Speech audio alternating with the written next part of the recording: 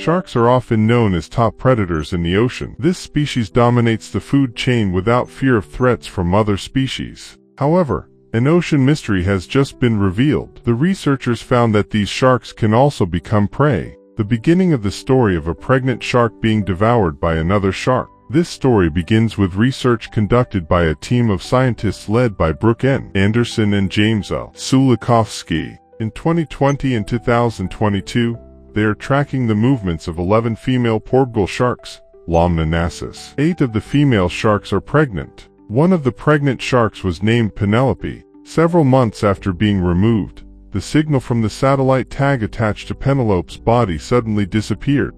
In fact, this signal should be able to last for a full year. This signal suddenly returned about 5 months after it disappeared. The signal from the tag appeared on the sea surface near Bermuda. Another oddity observed by researchers was that Penelope experienced a drastic increase in temperature. This female shark's diving pattern also looks unusual. This indicates that the tag has been in the stomach of another predator. After analyzing the data, the researchers concluded that Penelope had been preyed upon by a larger predator. Who was the perpetrator of the predator of pregnant Penelope? Based on Penelope's body size, which reached 2.4 meters, and the location of the incident, researchers suspect that the predator was a larger shark. Penelope is a big shark, and the thought of a bigger animal preying on her is very scary, said Sulikovsky, quoted by CBC, Wednesday, 4/9, 2024. The researchers' suspicions point to a large white shark, Carcharodon carcharias,